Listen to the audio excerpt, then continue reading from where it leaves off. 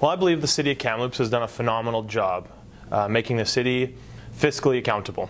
They have provided businesses and constituents both the ability to have their say on what they feel is more important, but also what they want to see in the future.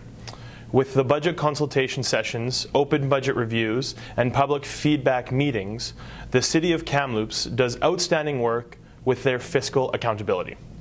In saying that, there are always room for improvement. The budget and fiscal responsibility is not always the most exciting avenue for people to get engaged.